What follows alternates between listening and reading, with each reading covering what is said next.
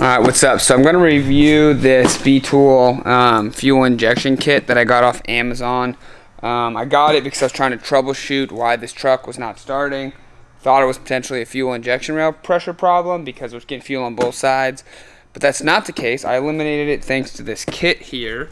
I don't do a lot of these reviews. Maybe I should. But this kit was simple, easy to use, and very price effective that I figured it was worth a showing. So this is what you see when you got these compartments. You've got the label of which attachments go to which thing, which can be helpful if you don't know which one your truck needs. But a lot of these fittings, you can use this on my jet ski, outboard motor.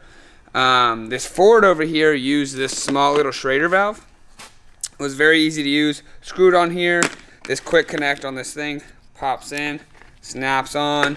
And then, it was easy to turn it over a couple times to figure out what pressure I was. Very easy to read gauge. I was at right under 60, 57 or so, which is good. It has this release valve, which, you can release the light, and then fuel flows through, assuming you have the fuel there. So, all in all, I recommend this product. It was very easy to use, and it helped me eliminate that the reason this Bronco is no longer starting properly, it's not because of fuel. So we'll check spark and ignition, etc., and wiring. So onward we roll.